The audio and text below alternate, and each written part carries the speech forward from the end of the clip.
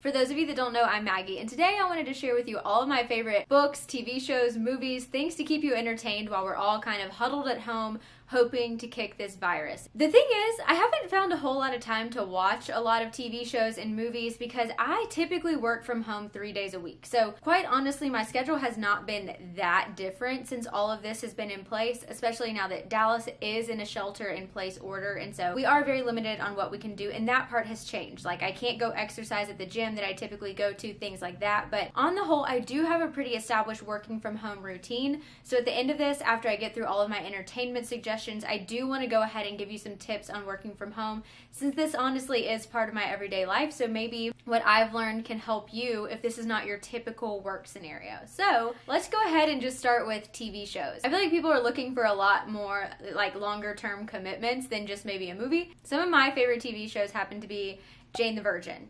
So good. If you have not seen Jane the Virgin and you're looking for something that's just a little bit different compared to a lot of TV that's out there, that's this show.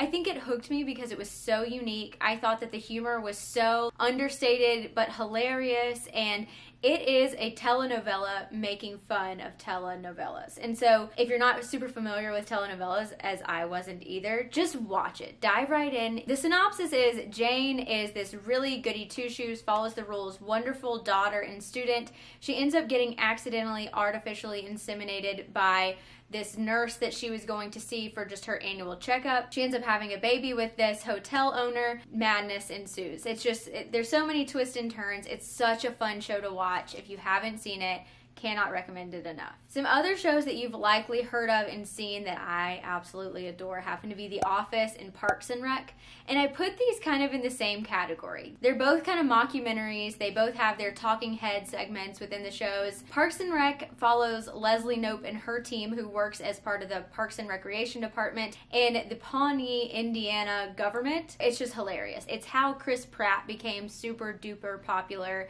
It has Amy Poehler as Leslie Knope, Aziz Ansari. Like, the cast is outstanding. You have to go watch it. It's hilarious. In fact, I want to actually start rewatching that show because I've actually seen The Office probably like 6 times all the way through. That is hands down my #1 favorite, just turn on, have it in the background show. The Office follows Michael Scott and his paper company and just like the goings on of their crazy work environment, because he is a super incompetent but lovable boss. There's love stories, there's friendships.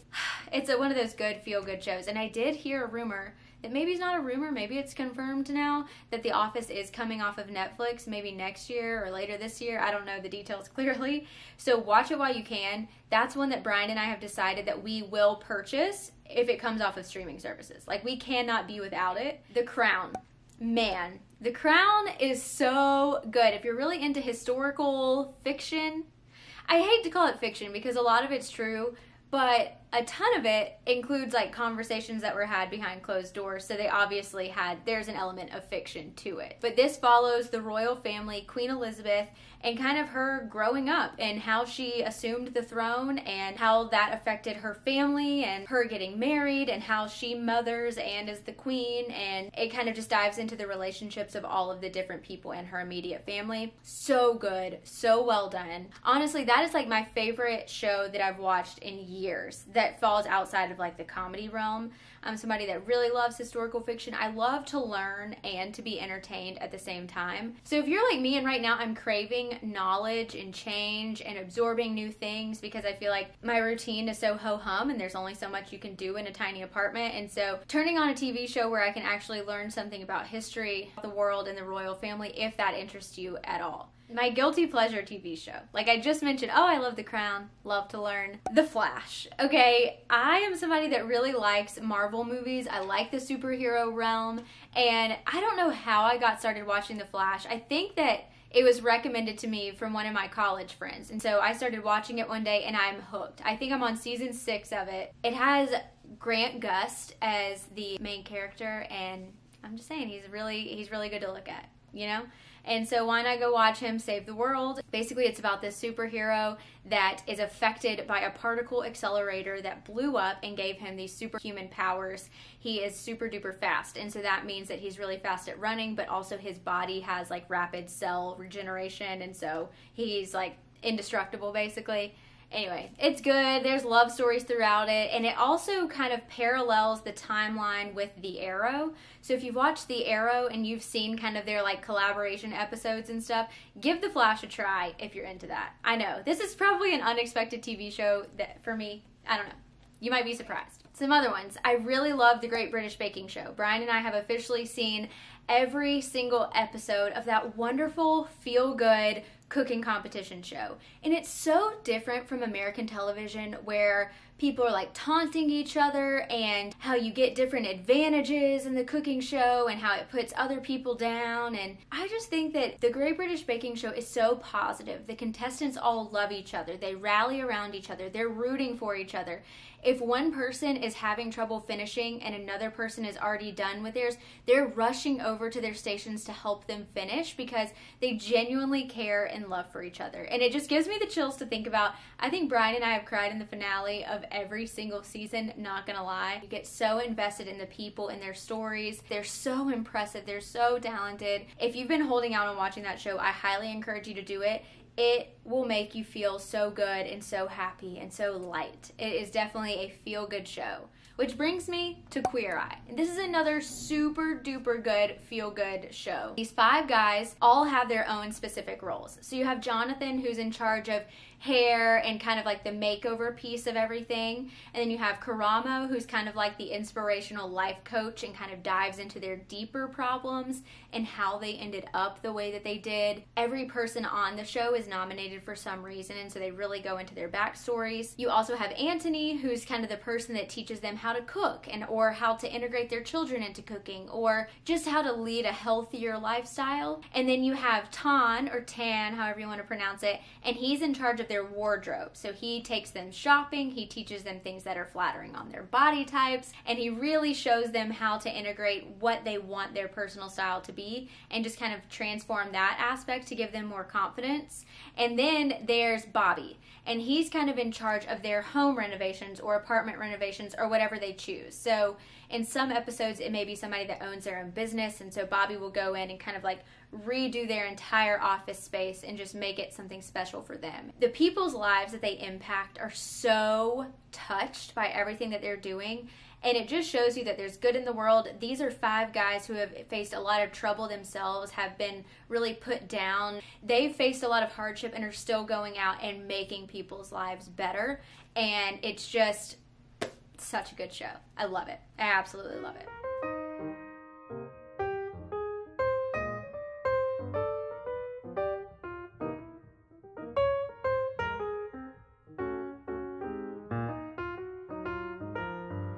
Moving right along into movies. I have so many favorite movies, and I like tons of different things. So my very top favorite movie of all time is You've Got Mail.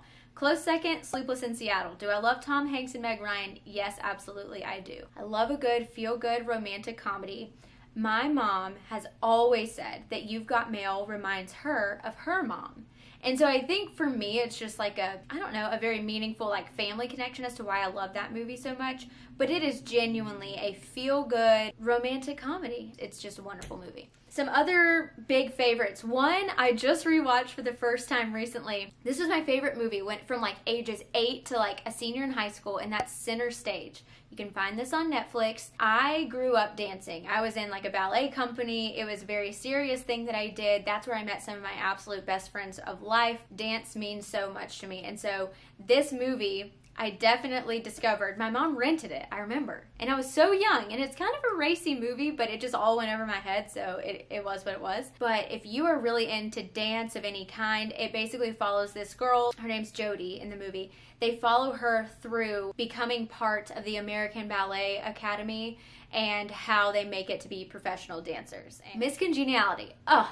I can quote every line of that movie. Every single line. I never get sick of it. Sandra Bullock is definitely my favorite actress. Hands down, love Sandra Bullock. Tom Hanks is also my favorite actor. Fun fact for you there. Miss Congeniality is a hoot. I even thought that the second one was pretty good, and it's kind of hard to do second movies like that when there was really nowhere for it to go, but it was funny. They did a good job. The Proposal. Again, love Sandra Bullock. And Ryan Reynolds in this movie cracks me up.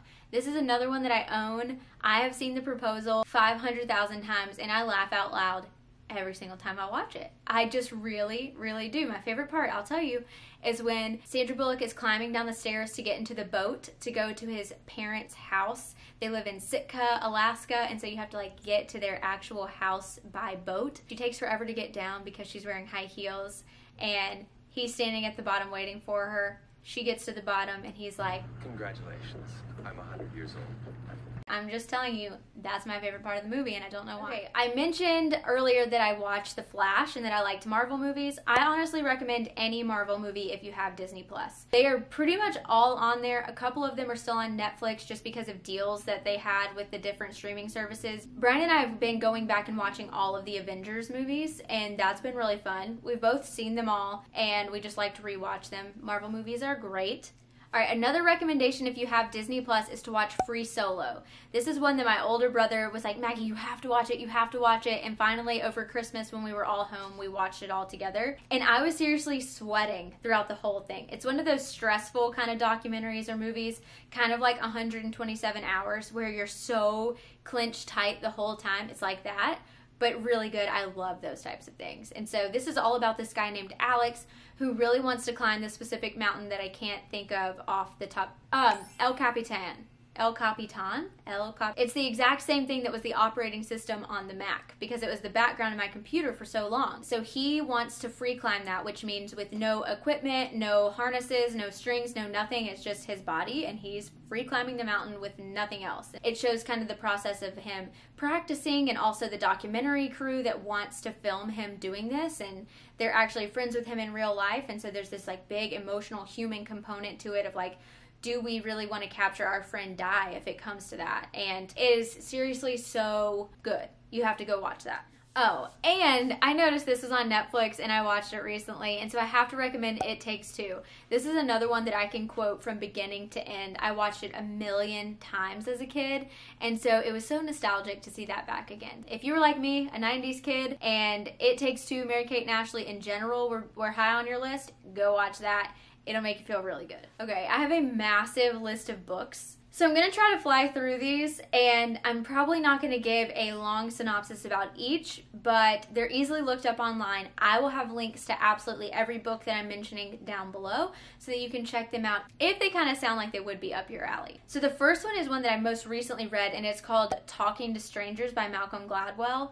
This was so interesting, and I am really into nonfiction. I read plenty of fiction as well, but I just like to learn. Talking to Strangers was a very interesting read of how you don't know people that you don't know, and how that affects our decision making, and how that affects our views of them, and how that can ultimately impact the world. So for instance, there's this entire chapter on Hitler and how those that knew him the best and were the closest with him were kind of had the wool pulled over their eyes about him and about his intentions. And those that were really separated from him honestly had a better judge of the harm that he was doing and what would eventually come, if you will. So that was like a really interesting take on how you can sometimes be blinded by people that you think you know really well, when in reality sometimes those that are more disconnected actually have a better read on them. There's also an entire chapter about interrogation, like people who are captured in war and the different interrogation methods or torture methods that work, or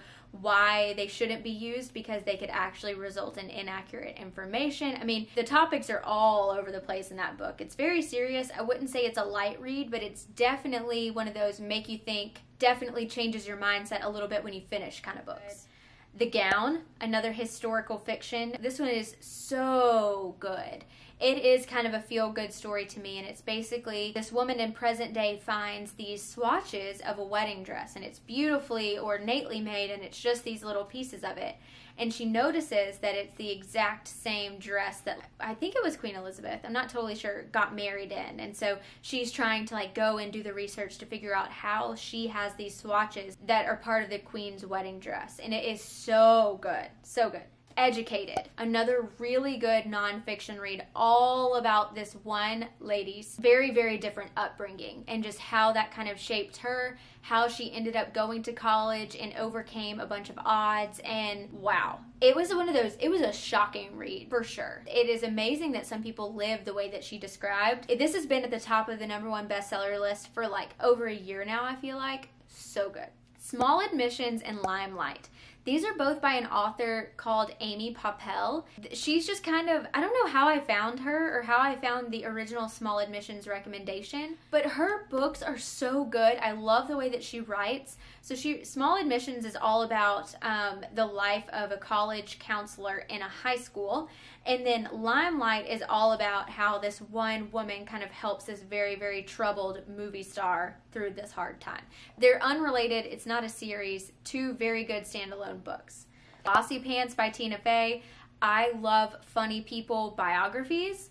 Another really funny one I want to recommend is Everyone Hanging Out Without Me by Mindy Kaling. So good. Her second one is also really, really good. Both of those I've read twice. Bossy Pants and Is Everyone Hanging Out Without Me. I own them, love them, can't recommend them enough. The Martian. A really good book for those of you that like space or sci-fi or science in general.